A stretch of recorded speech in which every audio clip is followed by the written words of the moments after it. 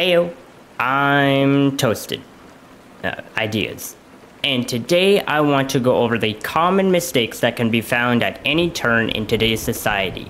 That being how people always point fingers at people to be the scapegoat for problems in today's problems. And more importantly, this video is in direct correlation to someone's comment that was made in a somewhat recent video of mine.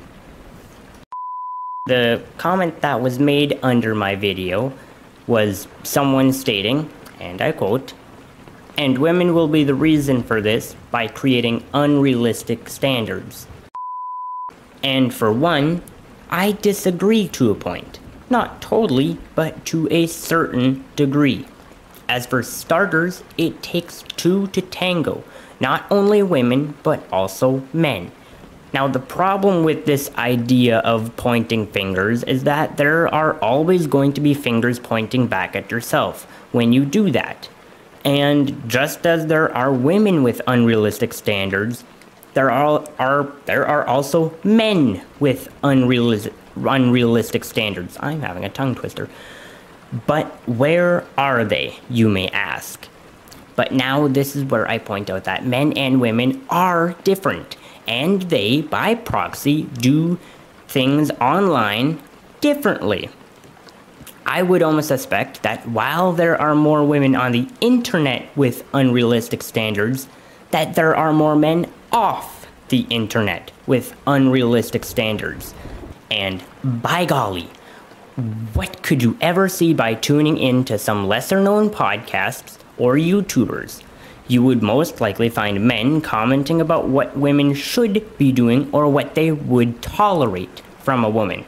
Same speech, different message. And, you know, the whole "my woman should cook and clean" shtick, which, although to yourself, if you're a man, would seem like light work, but then I ask, wouldn't a woman holding the standard of how a man must be making 100K also be just as light work? Think, you go to school and just have to hold the standard within yourself to at least put in effort, and you'll most likely make it towards a stable job. Or in other words, light work. And why do I say that that standard of 100K isn't that unrealistic? Well, it's because, once again, as nature does nature, it balances.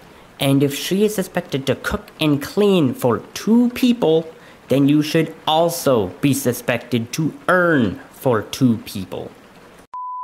And how I got that 100K figure is by adding the fact that women typically date older, so I just cut any difference and said that the dude is 30 years old and then double the median income of a 30-year-old, which is 50K. And then we come up to the figure of 100K. Now, what I would say dips into the spot of unrealistic would be if the woman held the standard of the dude having to make more than 100K at 30 years old. Or if the woman was asking for 100K while looking for someone younger than 30. But then, I would also have to take a larger step into describing too much, as then other metrics would also be added into that mixture, like a 10 out of 10, and I mean holistically a 10, 20-year-old wanting a 25-year-old who makes a lot more than 100K. Is that unrealistic? I don't necessarily think so, as then those figures would balance. So, what do a lot of men want? A woman who cooks and a woman who cleans. Which I'm just doing generalizations here, and I'm including most red pill, manosphere, mumbo jumbo talking shtick, okay? That's what I'm doing here, okay? I don't know what you want, but I'm just doing a generalization here, okay? And for a mass portion of that, it's all light work. And I would have to say that the opposite of what I lined out on top also fits this. if you don't make 100K at 30, then I would call you unrealistic to want a woman who cooks and cleans for you. And furthermore, just like before, if you would want a woman who cooks, cleans, and looks like a model when you only make 100K at 30, then I would call you unrealistic with your standards, as at that rate, you are not worth that.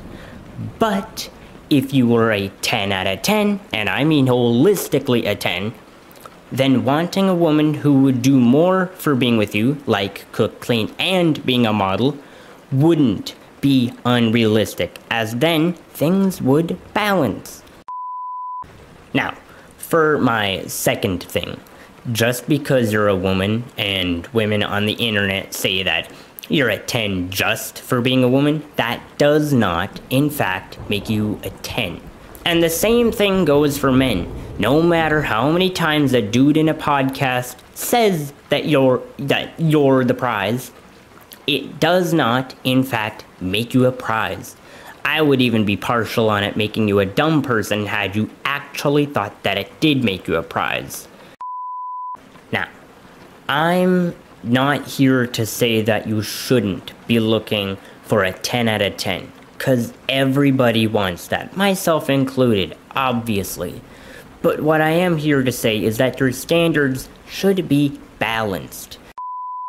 Now, to be in total with you, I could go much deeper within this, on like an introspective level between the mindsets of people who have these thoughts.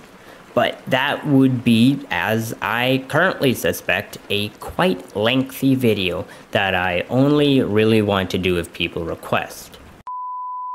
But if you'd like to hear something on a deeper level than this, then please go down below and comment that. And while you're down there, perhaps you'd consider hitting that subscribe button to become a fellow bread bag, and also hit that like button so that people who may have not seen this video can see this video due to your support, and so that they can also join the bread box, because once again, we need more bread. But anywho, I hope to see you in the next time for an extra dose of toasting. But until then, have a good one.